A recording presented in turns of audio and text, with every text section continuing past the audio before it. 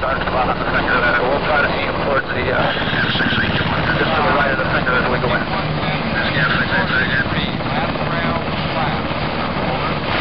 Flash last round. Since the 1960s, there have been significant changes to Army aviation. Equipment, tactics, and doctrine have changed, resulting in superior mobility and superior lethality capabilities. With these large changes came smaller, though no less significant changes. Feedback and suggestions from aircrew members, coupled with combat experience, help aid research and development teams in designing a better flight helmet. Changes to communications equipment, retention system, and a lighter, tougher, more resilient shell help produce a flight helmet that was lighter and more comfortable to wear, a factor that is key when wearing a flight helmet on missions that can last anywhere from 4 to 13 hours.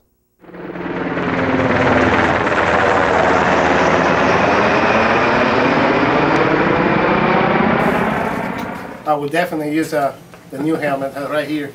This is the most modern, high-speed version of it.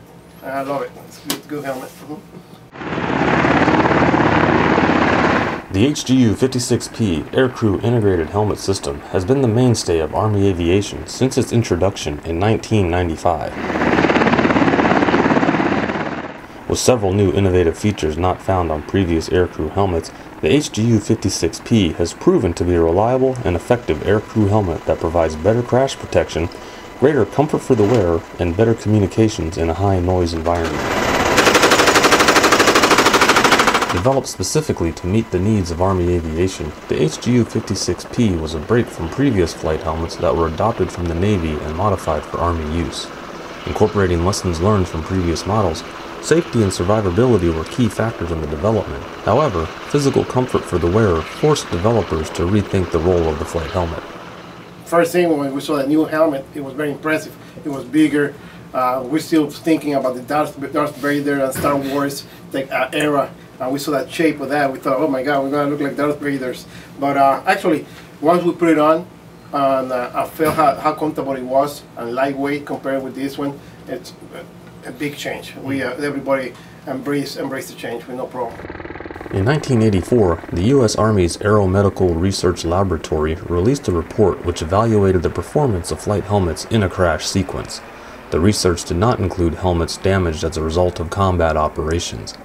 This indicates that designers considered the crash sequence to be the greatest danger to aircrew members rather than hostile fire. The majority of the helmets tested were the third model flight helmet adopted by the Army, though a small number of first model helmets were analyzed. On arrival, each candidate receives an APH-5 flight helmet. He knows it will be weeks before he can wear it for real, but it's nice to look forward to. This first model flight helmet, officially adopted by the Army in 1958, was the first flight helmet for use by aircrew members.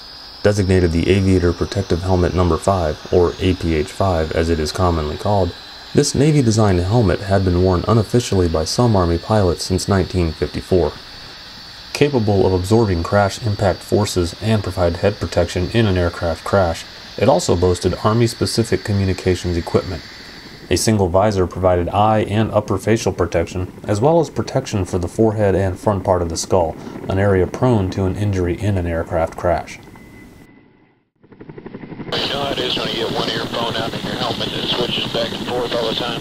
Affirmative, I had one of those. Yeah, I got one that's driving me batty.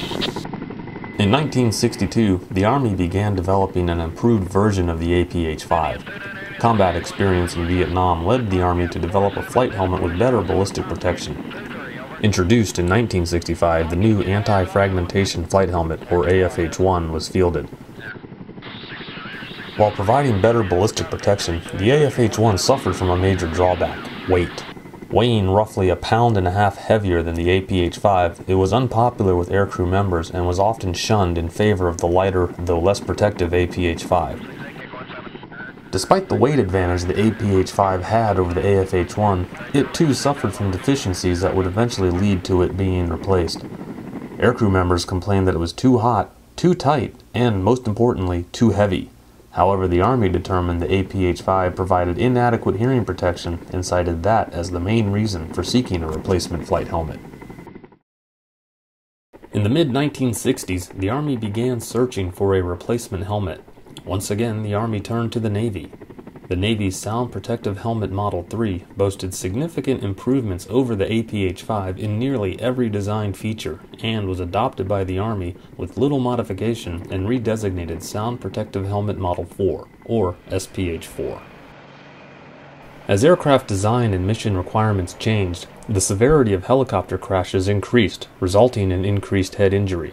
It was found that 2 preventable major head injuries were occurring: concussions and basilar skull fractures. To reduce the occurrence of concussions, the thickness of the energy-absorbing foam liner increased from 0.38 inches to 1/2 inches.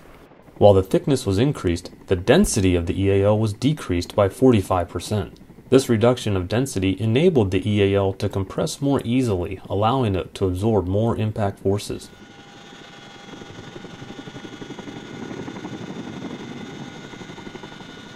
In the mid-1970s, the cause of basilar skull fractures was traced to the rigid ear cup design, which could withstand a 5,000-pound load without failing.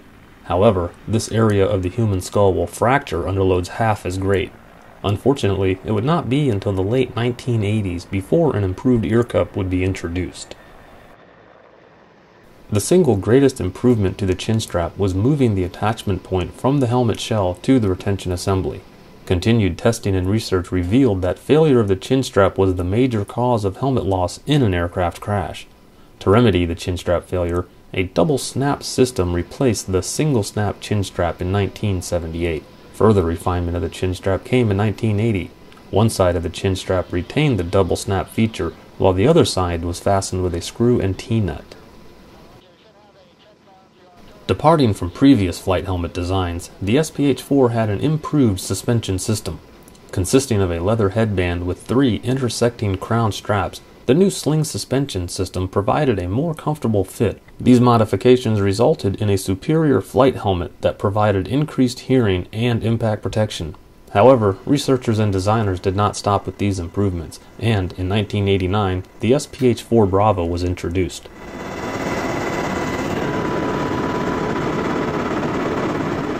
The sling suspension system was replaced by a new thermoplastic liner. Introduction of the TPL had a significant effect on impact protection. Removal of the sling suspension allowed for a 25% thicker energy-absorbing liner that provided a 20% increase in head coverage. Important to the aircrew member was the comfort provided by the TPL. Primarily designed as a more comfortable alternative to the sling suspension, the TPL is essentially a custom-fitted pad. This custom fit allows for the helmet to be worn longer with less fatigue. The helmet retention system received improvements also. The double snap chin strap was replaced with a tab-type D-ring system similar to a motorcycle helmet, necessitating a change in chin strap design.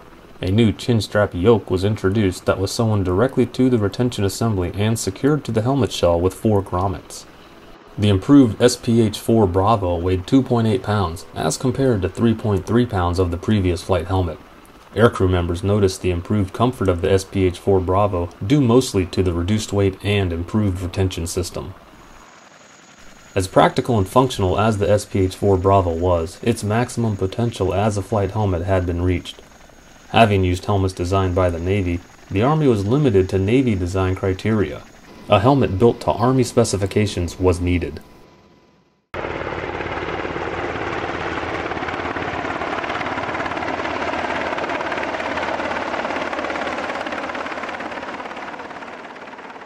An Army air helicopter crew, the 56 is, the right helmet for the job, I think. In addition to better impact protection, the specifications included provisions for helmet-mounted devices, greater hearing protection, and an increase in available helmet sizes. Overcoming the limitation of 2 helmet shell sizes, the HGU 56P helmet shell comes in 4 sizes. 6 sizes are realized through the use of varying energy-absorbing liner thicknesses. The HGU 56P helmet shell utilizes a hybrid construction of graphite and Spectra 1000 embedded in an epoxy resin to meet impact resistance design criteria. The helmet shell distributes impact loads over a greater surface area while resisting penetration from rigid contact surfaces. As far as crash worthiness and everything goes, it's a good helmet, I think. And then compared to SP4, it's echelons better than that helmet was. I think I feel a little more protected with this one just because it feels more like a motorcycle helmet does. You know, I feel like if this could sustain a trauma a little bit better. I can't fly without the CEPs. It became something I can't even fly without. You don't hear very clearly. It's just, it puts the voice right there inside your ear. It's clear. It's also 2 forms of hearing protection. Improvements for hearing protection came in the form of CEPs, communications earplugs. An aftermarket item that replaced foam earplugs, CEPs incorporate a small speaker inside an earplug. Hardwired to the flight helmet's communication system, CEPs provide better sound clarity over the standard speaker mounted in the flight helmet. With the CEPs, they get rid of a lot of the background noise on the aircraft, so I think that's a big improvement. Plus, I'm able to, because the CEP is in my ear canal, I'm able to pick up radio calls and the intercom way better than with just the ear cups, where the ear cups are just cranking the volume up on them even higher to catch those calls without them being more hearing damage between the outside and ambient noise of the aircraft, and then having to crank my ear cups up. Where these here, I can keep it at a normal level. The addition of a face shield provides further protection for aircrew members. Specifically designed to defend against flying debris common to a helicopter environment, the face shield has the added benefit of providing clearer communications. When I was in Iraq with the medic, when they'd be out there talking with the patients or loading a patient, you could hear what they're saying over the rotor wash of the aircraft, so it definitely helps keep the wind down. It's good for communications, and for the guys out there, when it's cold, that warm breathing within the helmet, it helps them a lot to keep them warm. So I think it's an improvement for them. In addition to cutting down on wind noise and helping to keep aircrew members warm, it also defends against possible infection. Was in the medevac with the medics where they had somebody who was bleeding out and there was blood everywhere. And you know, in Iraq you don't know what anybody's got. We were medevacing more local nationals than we were Americans. And God knows they've got hepatitis or whatever. You don't want to get that stuff in your mouth. So it was protecting them in the way that a surgical mask would. They'd wear a surgical mask under it. The face shield is not the only helmet-mounted device for the HGU-56P.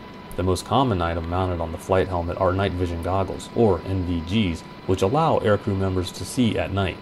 While NVGs can become heavy and tiresome after prolonged wearing, the benefit of being able to see in the dark outweighs these comfort issues.